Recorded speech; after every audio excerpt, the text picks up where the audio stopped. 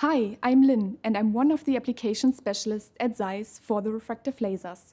Welcome to the tutorial videos on our analysis and nomogram calculation tool, Visualize from ZEISS. The topics that we will be covering include how to set up the software, how to collect data, how to analyze data, how to create nomograms, and how to select and apply nomograms. So let's begin.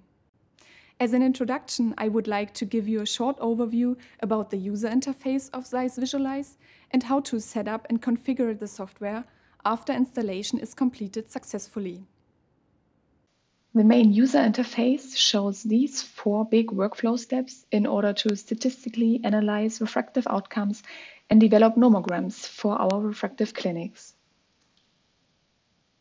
Collect data, analyze those data, create nomograms, and select and apply these nomograms. Visualize offers some user settings here in the top right corner to configure the software before you start to collect data. When you click on this button, you will find some information on the software release, some manufacturer information, and licensing information.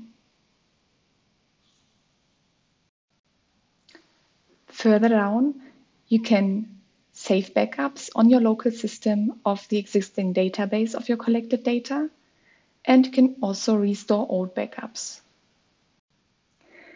You have also the option to set a specific examination schedule, meaning depending on the selected schedule, all post-op examinations of the patients will be automatically saved within the specific time interval based on the examination date.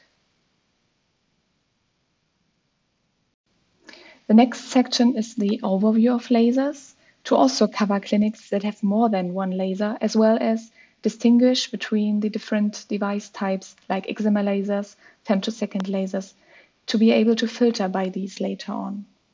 So you can enter a specific name like ISOMAX 800 demo and select the corresponding device type and add this device to your list. In the last part of the user settings, you can set your preferred parameters and units.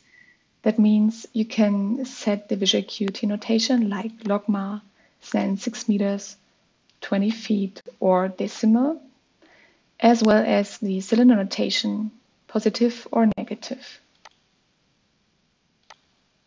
And hit the OK button.